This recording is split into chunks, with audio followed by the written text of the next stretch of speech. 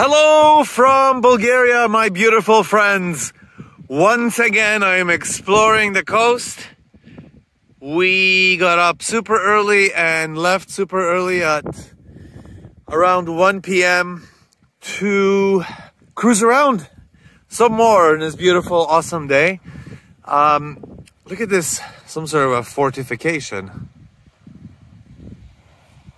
We cruised through Chernomore, which is the brand new neighborhood just south of Sunny Beach. It's really cool there. I'll take a video in the coming weeks. It's really cool there if you've never been. The sea is absolutely stunning today. It's a little bit misty feeling, but it's warm, kind of warm, and super fun. So we cruised through Ravda. There's really nobody there today. I don't know why. You'd think that people would be having cigarette parties and just kind of roaming around with 2-liter bottles of Astika and just enjoying this super fun time, a super fun day, but not today.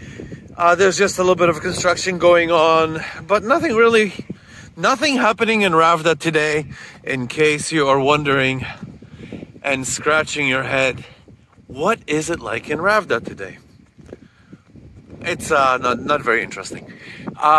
We're planning on going up on the tower here, but just can't find absolutely anybody anywhere around. Maybe a worker or a strajnik, somebody that we could maybe bribe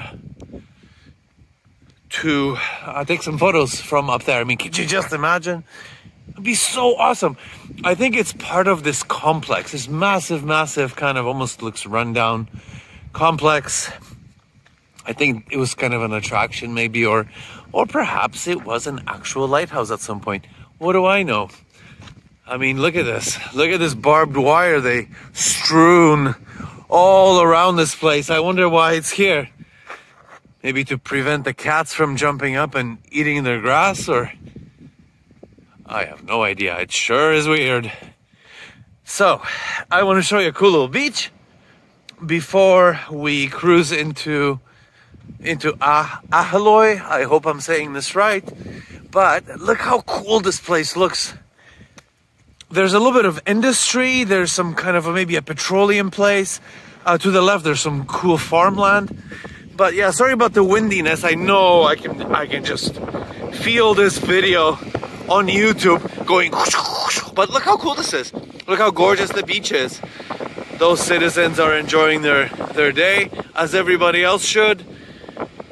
These are cliffs. I mean, they're awesome, and they're just, you know, if you're riding a bicycle even, it'll take you a little while to come here from Sunny Beach.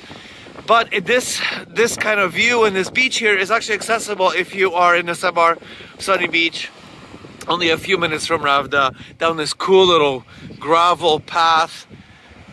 No problem at all, no problem. Ah, look at this, it's awesome. Okay, I'll continue on a little bit later. Ciao! So this place is called Marina Cape, and it's this massive complex. It's super run down now. There's the tower again, and no, we cannot go inside. All the decorative garbage. I remember, geez, must have been about 5 years ago that I came here, but just by bicycle, pedal bike. And this stuff it looked exactly like this. I even have pictures. We have the bike super loaded with all this, with clothes and stuff, because we thought it's going to be extra super cold. And it's a little bit cold. I don't know. It's a bit cold. It's cold. We're going to cruise to Aheloy. How do you pronounce it? Yeah, you did it. Aheloy. So we cruised through the city of the town of Aheloy. It was nothing super interesting, but we wanted to take the new highway. This is the brand new road from Aheloy into the highway, to the main highway, then to the other, I guess the other highway, all the way to Kablishkovo. So just about a kilometer away from Aheloy. Oh, hello, and I wanted to show you guys this cool little house. Dusty, how are you? Hi. And I want to show you this kind of neat little house these guys are hanging out in. But yeah, when you can cruise down, it's brand new, it's like glass smooth highway, past this cemetery, and it'll connect you to the other super nice highway. You can go to Kablashkova or go continuing going south all the way to Burgas, and it's just a short little trip. So yeah, the other reason for this part of the video, I just felt a little bit sad. I just pulled over. Yeah, of course we want to see the cemetery, but I'm seeing like these young little girls, you know, they're 7, 8 years old, with big plastic jugs of water going into the water, I guess a well or whatever it is. Just like, why is this a thing here? Like, we're supposed to be kind of a modern country here, and seeing these little kids, you know, just going to get water because they have no water in their home, and they're, you know, traveling, I think just like way down there to get some water. Hi guys. Hi, nice to see you. Yeah, so I felt a little bit sad for these folks here. The fact that they don't have running waters, they have to go to a well or something. And everybody's so friendly and so nice, so I feel a bit sad. I feel a little bit sad for them, but it was just like a little cemetery video. Never been here before. So yeah, I guess the video started with me showing you guys that there's so much highway improvements in this area. It's crazy. And what a great job the government and all the people that had built this and all the engineering involved in the highway between Burgas and Sunny Beach easily chops off 15 minutes probably off your trek from the airport from Burgas. And it's so nice. It's just so nice. I mean, it's no different than anywhere in the West. Super smooth, super safe. And, you know, you can bypass Aheloy now. I'm sure you guys know that. Before, this was like a huge, what's it called? A funnel, or just everything just so slowed down. Especially in the summertime where all the revelers would come from the airport or from Burgas just for the weekend, the locals. And it just slowed things down to a halt. Sometimes, I mean, I remember driving back from Burgas, taking 2 hours because you're just stuck in traffic and it's 35 degrees and it just sucks. Now, you are just cruising like a fucking gentleman down this beautiful new road. And also the connecting roads, just awesome. Just awesome.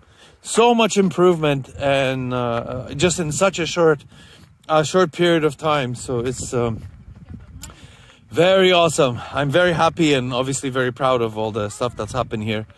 I mean, proud. I didn't have anything to do with it, but yeah.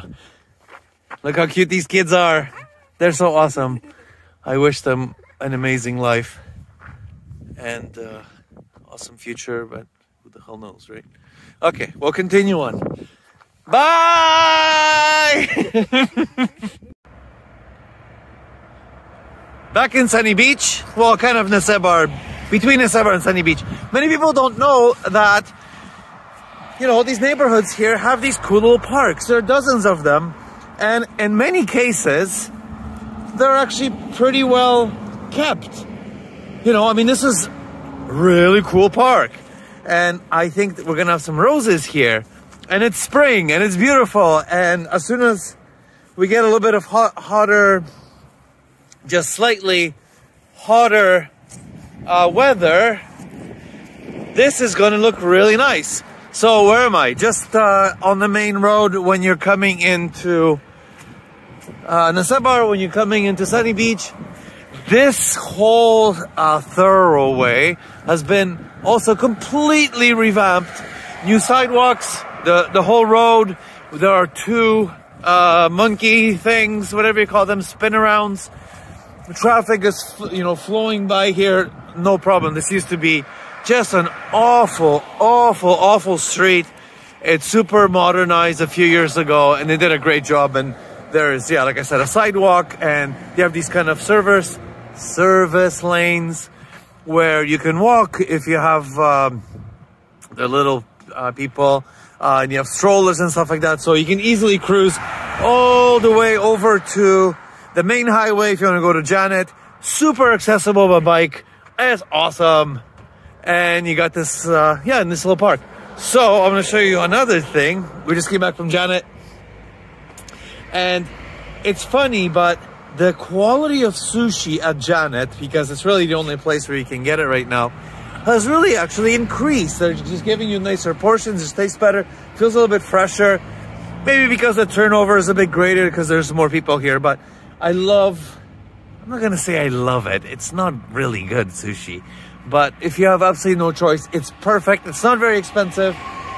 And this is what it looks like. So this is my dining table right now. And I mean, I've had sushi in Japan, but I gotta tell you, having sushi right here in this beautiful park underneath an old Soviet MiG-21 is probably the coolest place you can have sushi, right? I mean, come on, you can't beat that. I got some veggie ones and some salmon. I do think the salmon is way better than the tuna. It's quite the opposite in Canada. You know, I grew up in Vancouver, so sushi on every corner, that's all I ate really for decades. And I always just prefer tuna, like yellowtail tuna, or just even the cheap tuna. But here in Bulgaria, the salmon is really good. We always get the salmon more than the tuna. So here's a little pro tip. That it just tastes better in my opinion, but it doesn't matter. But yeah, we just kind of got mostly veggie. So here you go. As soon as you run, bike into Sunny Beach, if you come from the airport, just down the main road here, you'll be greeted by... You will be greeted by this huge piece of art. I mean, old Russian fighter aircraft, fighters and bombers. I mean, come on, they're fucking cool. They're all really cool. There's so much YouTube content if you're into this kind of stuff. There's a lot of cool history-related videos and documentaries about, Mikhail Gurnovich and all the newer planes, and of course all the old stuff. If you're into Russian airliners, as you should be, there's a lot of cool information about these things. They are I just find it absolutely stunning, and the technology, it's just awesome. So I'm happy that this thing is actually here. I mean, you know, we read the plaque. This is here to commemorate the Bulgarian Air Force, the pilots and everybody involved here back in the days. Bulgaria's Air Force has thinned down considerably. We do have, I think, some MiG-29s right now with broken engines that are being fixed. Not by the Russians, actually. The Poles have taken over the rejuvenation of the engines. I don't know, I have mixed feelings about it. I don't think these types of fighters, especially the super old ones, even the MiG-29, which you think is recent, what is it, from the 60s or 7? Well, not the 60s, 70s or whatever. Do we need this junk now?